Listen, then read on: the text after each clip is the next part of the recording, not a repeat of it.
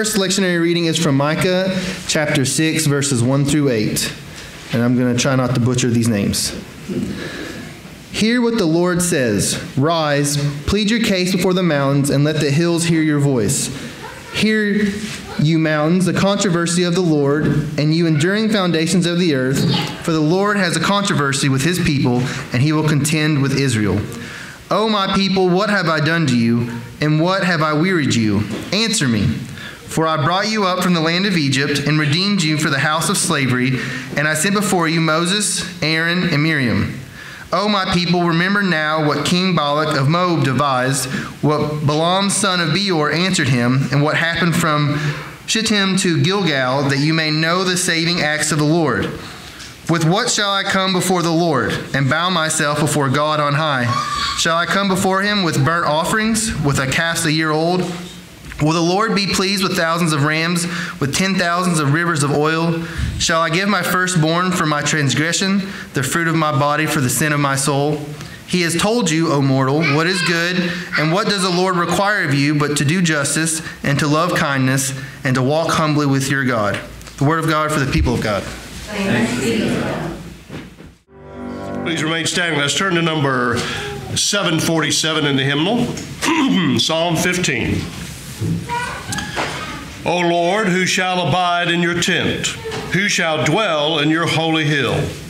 The one who walks blamelessly and does what is right and speaks truth from the heart, who does not slander with tongue and does no evil to a friend, nor takes up reproach against a neighbor, in whose eyes a reproach is despised, but who honors those who fear the Lord, who does not put out money at interest and does not take a bribe against the innocent.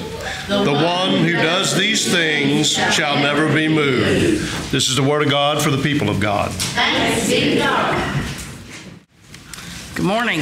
Good morning. God is good. All the time. And all the time. God is good. This morning, our altar flowers are beautiful. We don't have anybody signed up for like the first 3 weeks of February, so if you'd like to treat someone and make them feel special, sign their name on there and we'll give them some very beautiful flowers. And we have the greeters listed there for this month. Our February activities on the 16th is family fellowship after service at Gaddy's. On the 23rd at 3 p.m. is the Cedar Creek Assisted Living Service. On the 27th is the Appalachian Pregnancy Care Banquet. And if you plan to attend, see Sandy Penix. Then we have a March activity listed there for a service at the Louisa United Methodist Church. It's the Kentucky East meeting. Any other announcements? If nothing else, we'll ask our pastor to come and lead us in prayer. Let's go to the Lord in prayer.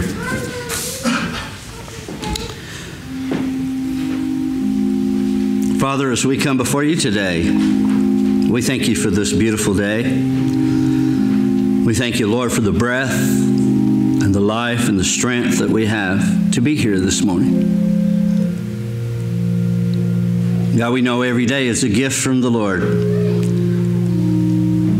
And we thank you, Lord, for the families that are represented here this morning, the children, the sounds throughout the sanctuary. And we want to pray, Father, God, today that you'd lead us and guide us in the way you'd have us go. And want to pray for these special prayer requests that have been lifted up this morning. God, you know our needs and you know our hearts. You know what we stand in need of, even before we ask. But we ask because, Lord, we know that you have instructed us to do so. And, Lord, we want to pray for those that are in the hospital right now, those especially that have been mentioned, and those on our hearts,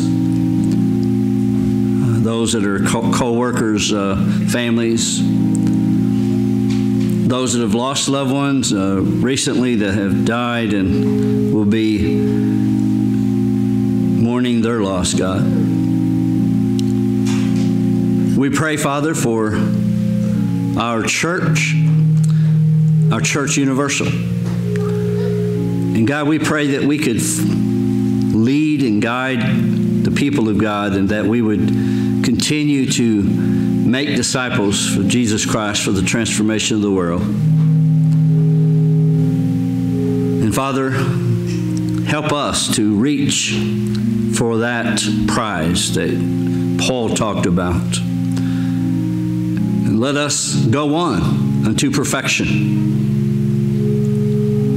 Lord, there were those who believed that we could reach perfection in this life. I don't know. But I know, God, that we should keep reaching for that goal. And there will be a day, God, where you will allow us to stand without spot and without blemish before the Lamb of Jesus and before the throne of God. And we will cry out, worthy is the Lamb.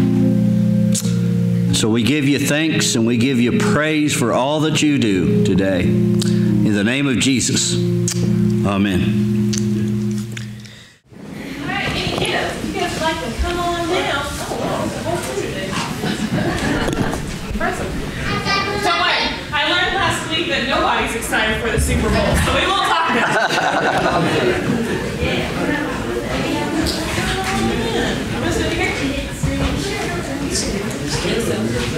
Wow. Let's get this. Where are you going? All right, Mark, you already know the answer for this. What day is it?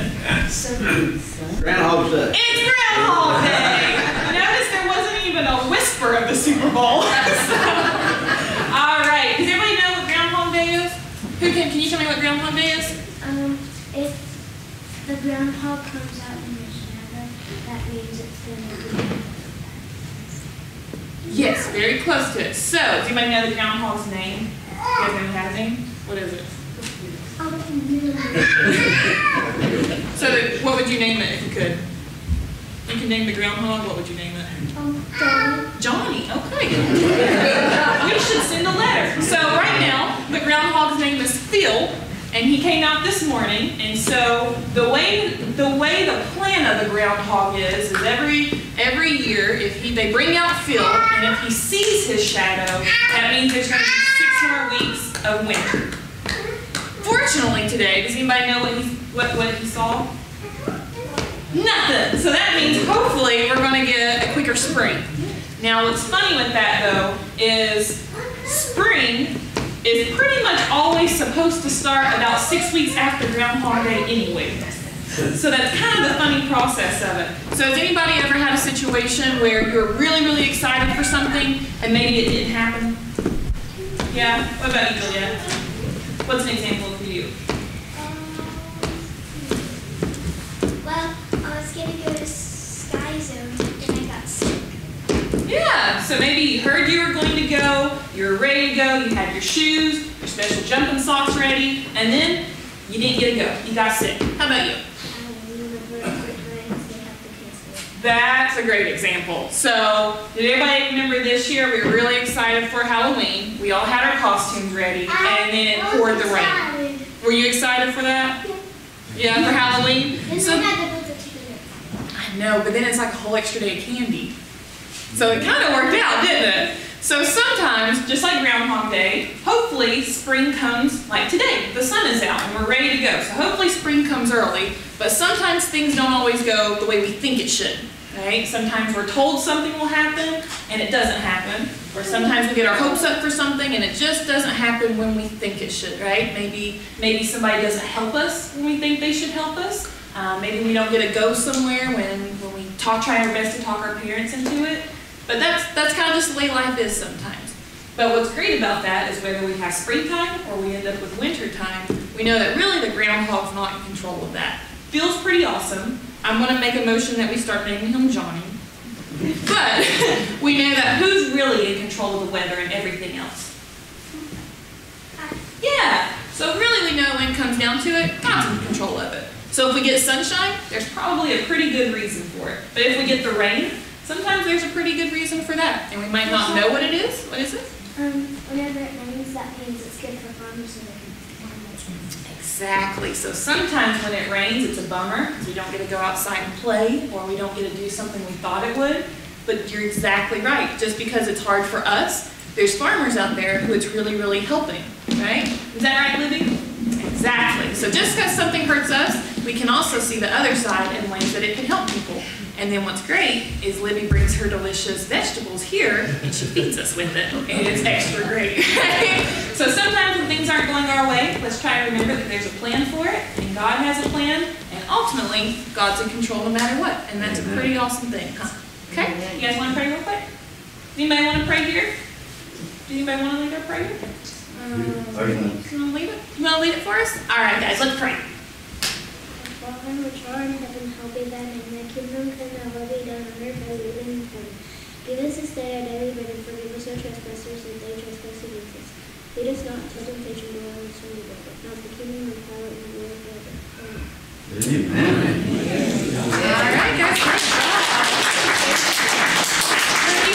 You're ready to go. Take us out.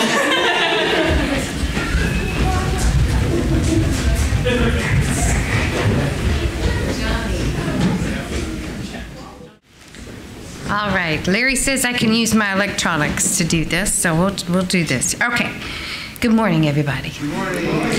All right, wasn't that wonderful? That was so beautiful. All right, so mine is Matthew 5, 1 through 12. When Jesus saw the crowds, he went up the mountain, and after he sat down, his disciples came to him. Then he began to speak and taught them, saying, "Blessed are the poor in spirit, for theirs is the kingdom of heaven. Blessed are those who mourn, for they will be comforted. Blessed are the meek, for they will inherit the earth. Blessed are those who hunger and thirst for righteousness, for they will be filled. Blessed are the merciful, for they will receive mercy. Blessed are the pure in heart, for they will see God. Blessed are the peacemakers, for they will be called children of God. Blessed are those who are persecuted for righteousness' sake, for theirs is the kingdom of heaven. Blessed are you when people revile you and persecute you and utter all kinds of evil against you falsely on my account.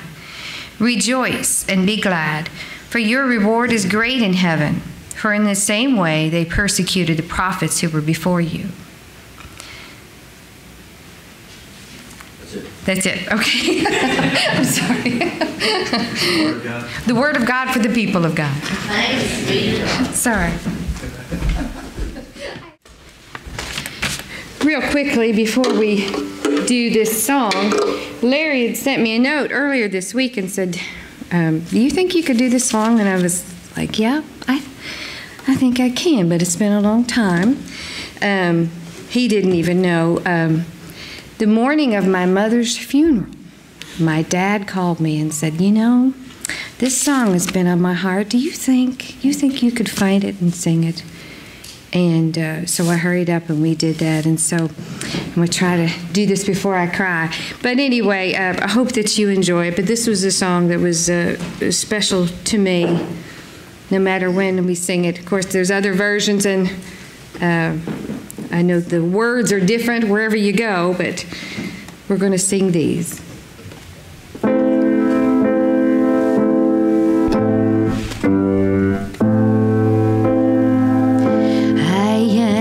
A poor, wayfaring stranger, traveling through this world alone. There is no sickness,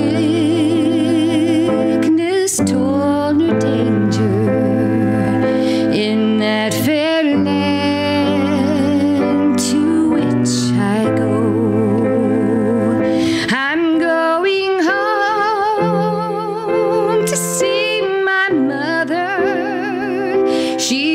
She'd greet me when I come. I'm only going over Jordan. I'm only going over home. I know dark clouds will gather around me. I know my way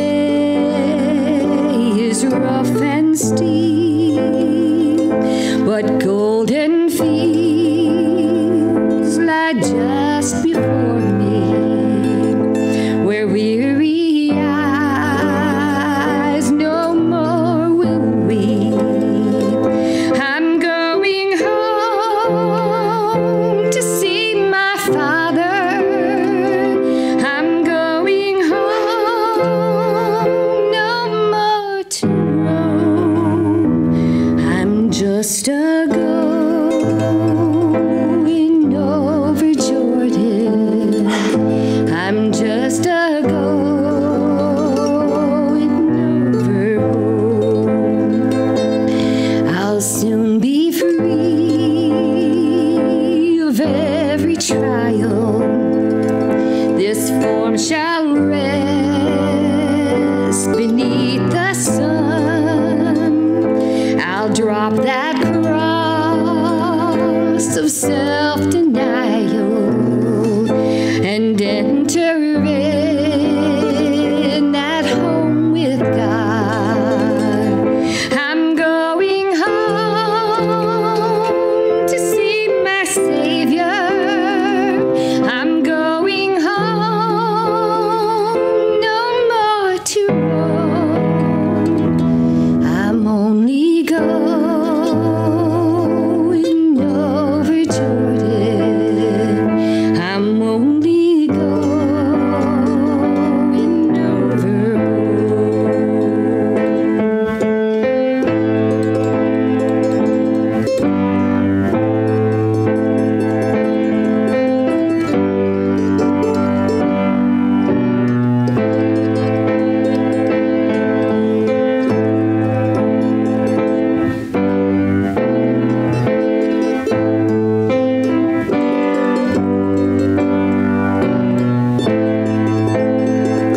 I'm going home to see my Savior. I'm going home, no more to roam. I'm only going over Jordan. I'm only going over.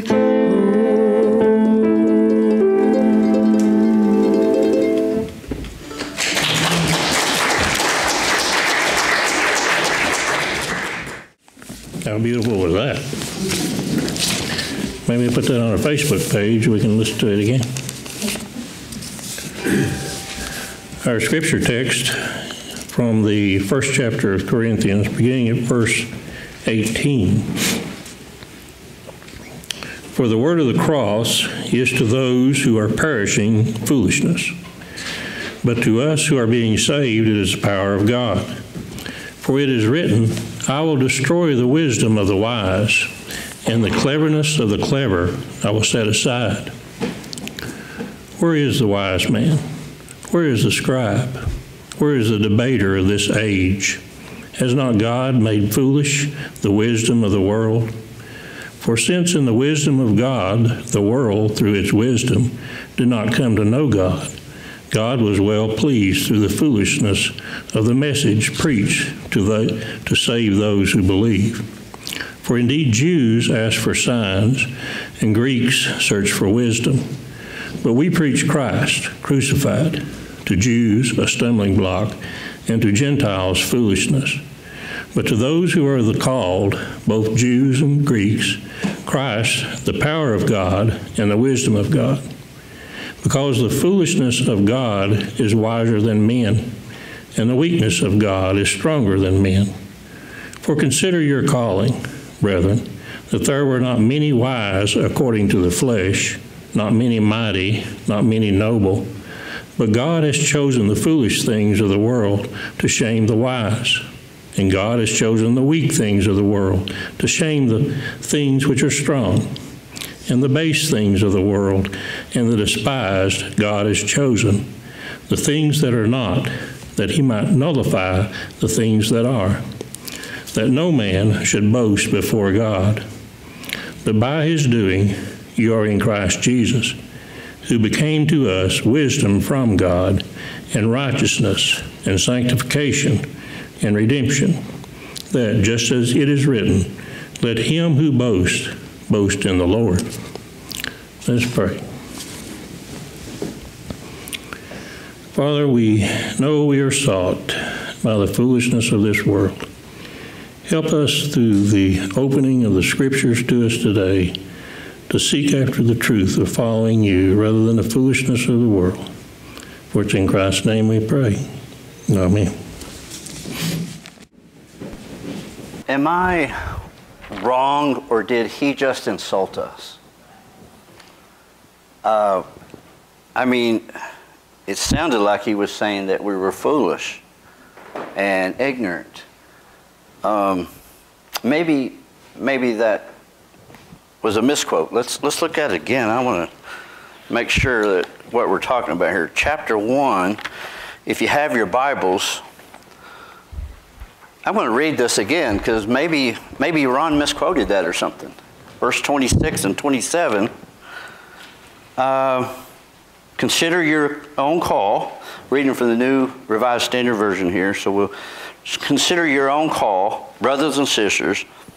Not many of you were wise by human standards. Not many powerful. Not many of noble birth. But God chose what is foolish in the world to shame the wise. And God chose what is weak in the world to shame the strong. No, he read it right. That's kind of maybe offensive. Does he not? The Apostle Paul wrote these words, but apparently he didn't realize the congregation that he's referring to, maybe Corinthians, but not our church, surely. He didn't realize that, I've been to seminary, and we got with us today people who have teachers and lawyers and doctors and bankers and you name it. So he must have been referring to someone else, not us educated Methodists, right? Surely he couldn't be talking about us. We could probably just dismiss this as referring to someone else, because that's kind of sounds offensive today, and we live in a world where, it's apparently the Apostle Paul didn't hear of political correctness, because that's just downright offensive to call educated people foolish. That's what it says. And, we live in a world today where you just don't talk like that. We spend most of our times now trying to build people up and to build up their self-esteem and tell them how good they are and how wonderful they are. And we just want to have accolades, and then to turn around and say that they're foolish and ignorant and weak. Well, that's what it says. Could it be that the Apostle Paul is trying to point out something a little deeper than that?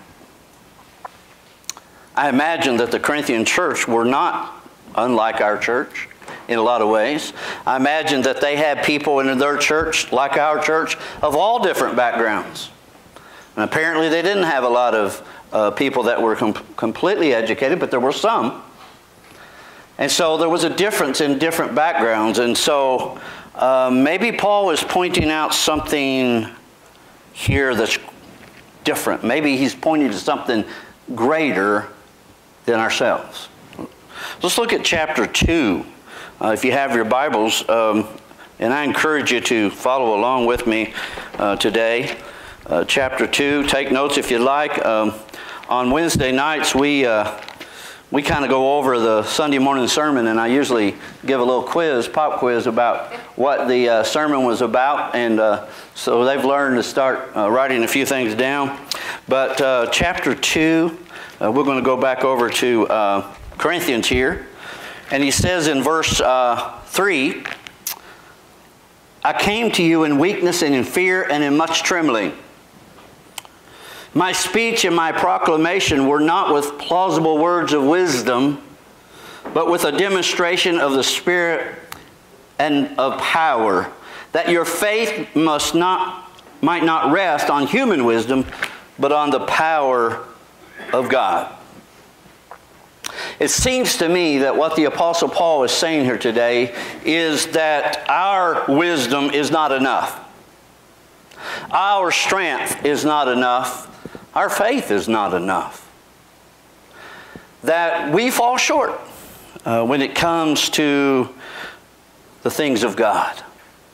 That the strongest, the wisest, the most influential, the most wealthiest person, when it comes to the things of God, fall short of the things of God.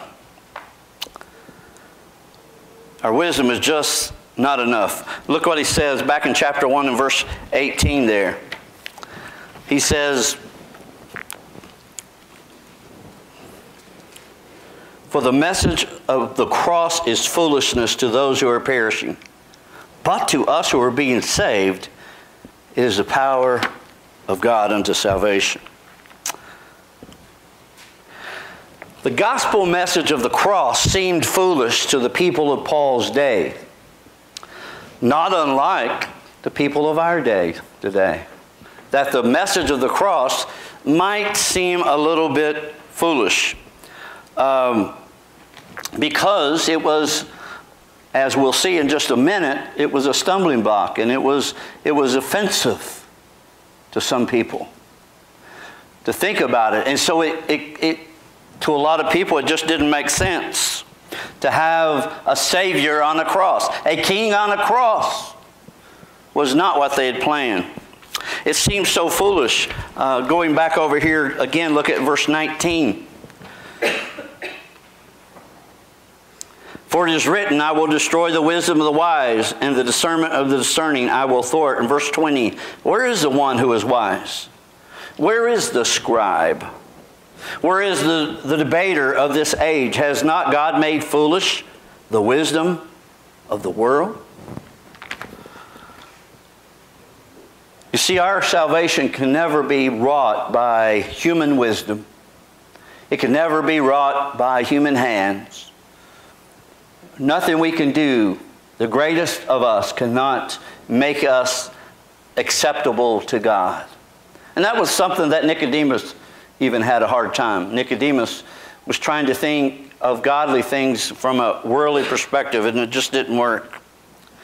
But the truth of the matter is that we can never, ever attain the things of God.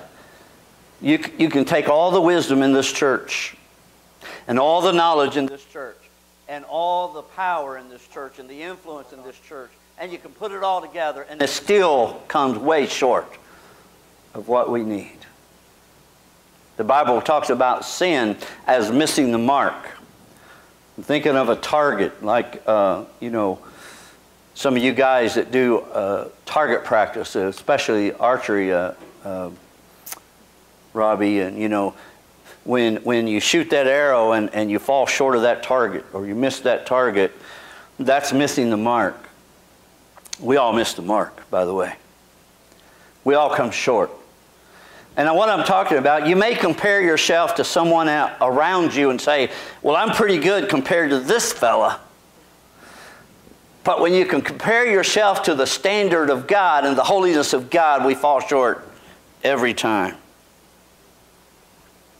Salvation can never be brought to us on human wisdom.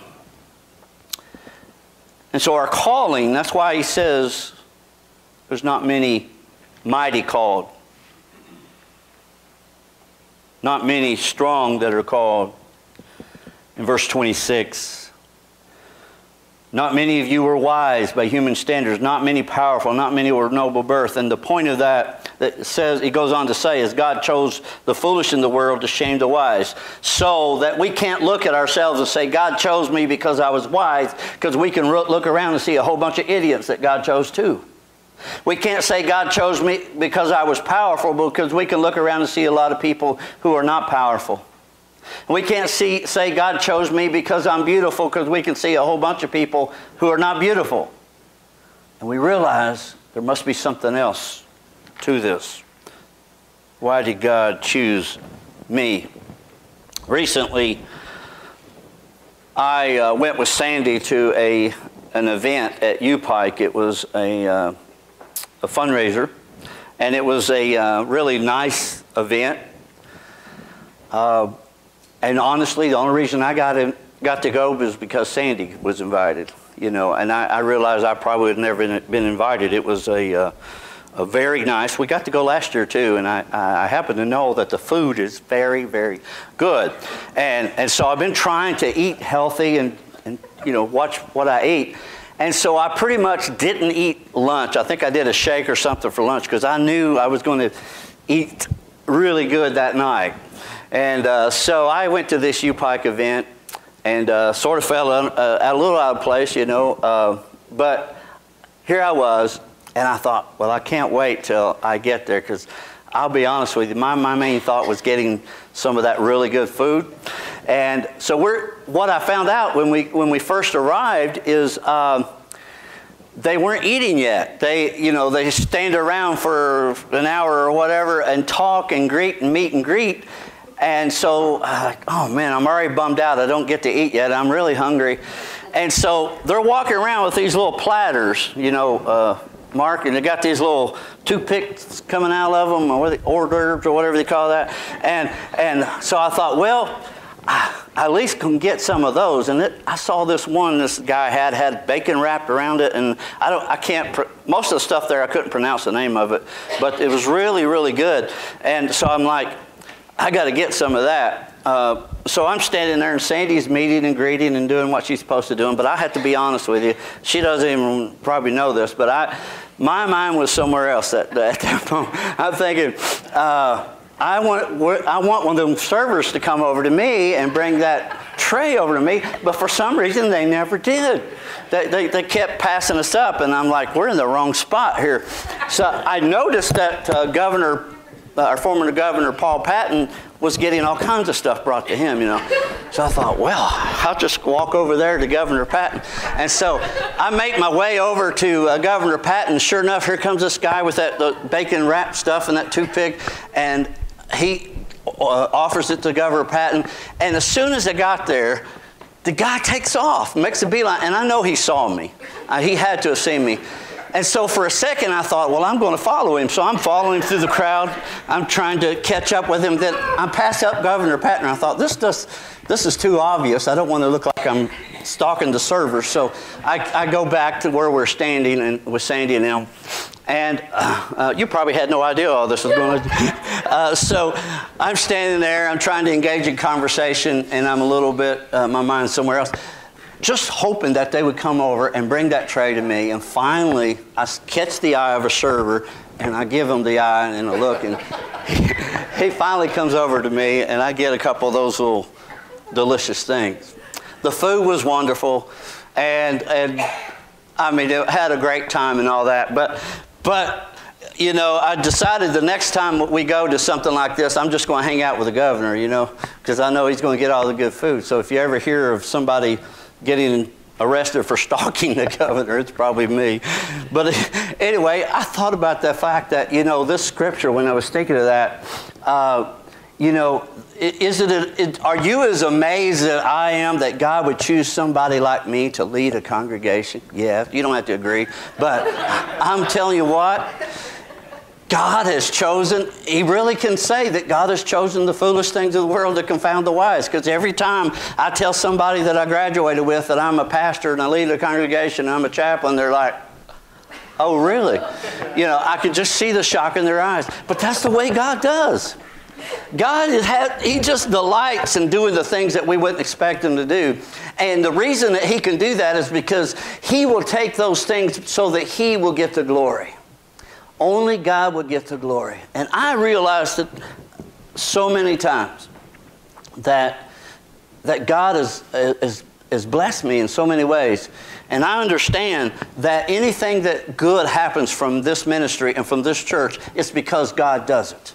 It's not because of anything we do. I can have the prettiest sermon, and I can write some of the, a really good sermon, but unless the Spirit of God touches it and does something with it and penetrates the heart of the people out there, it is not going anywhere. And I know many times I fell on my face, and I've realized that only God can help with those kind of things. And so I'm thankful today to know that we have a God who is in control, and we think about that. Look at verse 28. Look what he says. God chose what is low and despised in the world, things that are not, to reduce nothing to nothing things that are. Verse 29, so that no one might boast in the presence of God. And here's the thing. We understand. You and I have nothing to boast about. All of our degrees, all of our trophies, all of our efforts, all of these things are futile when it comes to the things of God. They will not earn us one day in heaven. they won't be enough. And you can work your fingers to the bone, and it's not enough when it comes to knowing God. It's only by the grace of God. My mom used to sing a song. I used to help her sing a song about the love of God. Until you know the love of God. You could own all the world and its money. Build castles tall enough to reach the sky above. If you could know most everything there was to know about life's games, still you know nothing until you've known God and His love. Until you've known the loving hand that reaches down to a fallen man and lifts him up from out of sin where he has trod. Until you know just how it feels to know that God is really real, then you know nothing until you know the love of God. And I believe that very much. And I'm not saying there that God doesn't value education. I believe that, the Apostle Paul was very educated, and I believe that education serves us well and that we should do that. And it can make it, I think it's made me a better preacher than before I was educated. But at the same time, the point is that we don't rely on those things to gain us, that we might think that we get somewhere with God, because that's not what it takes. And I'm thankful that you can look around, not only in church, but you can look around everywhere and see all kinds of people very uneducated, some who can't even read or write, that are preaching the Word of God, because it doesn't come from human wisdom. According to the Bible, we didn't choose God. He chose us.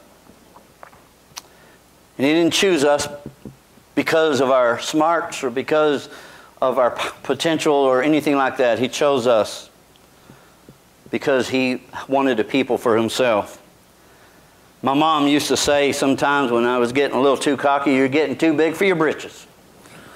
And maybe that's the problem with the Corinthian church. Maybe they had gotten to the point where they thought they were better than they were. But you see, the smartest person among us today is foolish in comparison to the wisdom of God.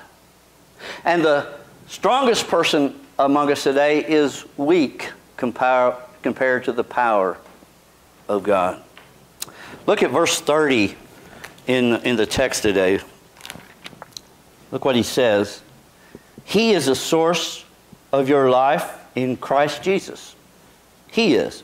Who became for us wisdom from God and righteousness and sanctification and redemption. All those things come from not our efforts, but from God, in order that, as it is written, let the one who boasts, boast in the Lord. And so you see, it's not about, it's not saying there, don't get me wrong, I grew up in an environment where they kind of frowned on education. And there were those that when I went off to Bible college and seminary that thought it was a mistake. And some would say, and some did say, that I was a better preacher before I went. I don't happen to agree with that, but I believe today that God wants us to learn and to grow and all the things, but not that we depend on these things. Not that we pat ourselves on the back and say, boy, I sure did a good job. No, we understand that it's all because of God. And I feel like we need to say something about this word called and chosen. As we look at this passage, understand what the Bible is talking about when He says that we are chosen by God. That God chose out of so many people. And there's different beliefs on this and today, but I don't have time to really develop this right now. But basically, I want us to understand that in different circles, you'll find different understandings of what this means. And it usually falls along the lines of, some will say that we're elected or non-elect. And the doctrine of predestination is at the center of this. Now, somebody might say, well, I don't believe in predestination. Well, then you don't really believe the Bible. because the Bible talks about predestination. Turn to Ephesians chapter 1 in the book of Ephesians. And like I say, you'll have to do a study on this on your own. Maybe you already have. But in Ephesians chapter 1, he says in verse 5 that he predestined us, or destined us, for the adoption of his children through Jesus Christ, according to the good pleasure of his will. And he goes on to say that it was, some versions say, before the foundation of the world, that God predestined those in Christ. Now, what does that mean?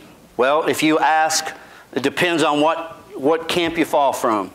And I'll give you two real quick. You can write these down and study them later. But one is the Arminian version, and the other one is the Calvinistic version, Calvin version. Arminian comes from, some people called him James and some Jacob, but it was actually Jacobus, and he was, this is where the thought comes from. He disagreed with Calvin. Jacobus was a Reformed Dutch theologian. And him and Calvin disagreed in a couple things. They both agreed with a lot of things. But when it comes to the doctrine of predestination, Calvin believed that certain people were elected or selected and others were not. That would be the ones that would go to heaven. In other words, in eternity past, God said, I'm going to choose you and choose you and choose you. In the very fact that he chose you, some he didn't choose, therefore you were not chosen. That's one school of theology known as Calvin. Now, Arminians said, no. Yes, God does know the number and God knows who will be in heaven, but he based his choice on those who would come and accept him, those that would believe in him. So later on comes John Wesley, and him and George Whitefield got in some heated debates over these things. Whitefield was more Calvinistic, and Wesley was closer to Arminian, and he agreed on most everything, but he did not agree with the doctrine of unconditional, irresistible grace and unconditional election. And so they had some private meetings that eventually kind of spilled out in public, and they wrote some stuff, and they disagreed on some things. And which one is right? Well, I'll let you figure that one out. I'll be honest with you. We've been debating this for thousands of years, and we haven't settled it now. And to look at that as one of those things that's sort of paradoxical in the Bible, I don't understand it. Because you can read scriptures that makes it sound one way, and then read scripture that makes it sound the other way. And I don't really understand it. I'll just be honest with you. I'm not going to give you an answer, but I do believe that we all have a choice. So if that's an answer, let it be. But when it comes to what's known as, what some refer to as irresistible grace, which means that all the elect will accept God eventually. And so you have the Calvinistic side and the Arminian side, and I'll let you figure that one out. But I do believe this. God does know. God knows from eternity past to eternity future. But I also believe that God gives you and I a choice. And that choice is up to us if we want to accept God or reject God. But know this, that God does not base his choice on our wisdom and our intellect, on our power, on our influence, on anything like that.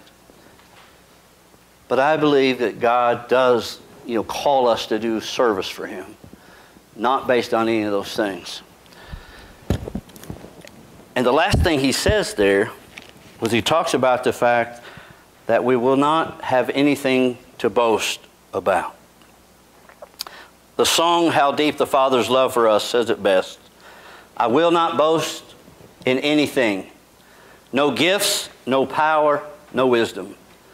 But I will boast in Jesus Christ, his death and resurrection. Let's go to the Lord in prayer today as the musicians come.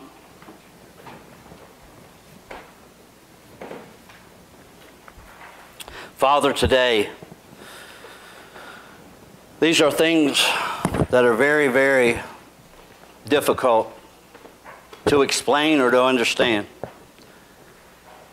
And so we admit, God, that we come to the mystery of God not having figured out God. But that's okay. That's a good place to be. But today, Lord, there are those here that maybe haven't figured out today that where they stand with God.